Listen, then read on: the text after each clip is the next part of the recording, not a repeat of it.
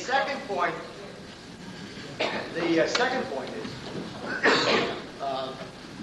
about certainly in my books, in every one of my books, I have stated clearly the choice that will be given the Arab. And the choice is clear. I spoke to you about what I'm convinced will be. The Arabs will not accept that. The Arab has self-respect.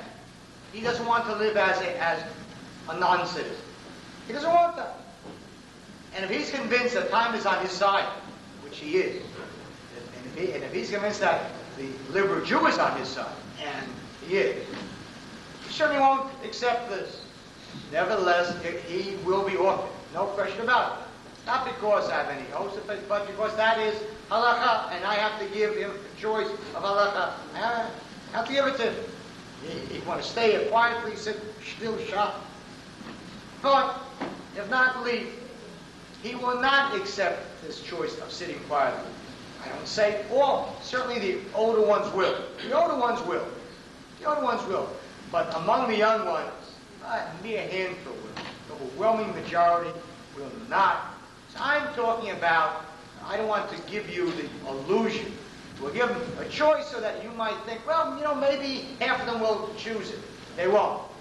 I want to be open with you and tell you the honest truth, what to expect. They will not willingly leave unless they're forced to. And then they'll leave.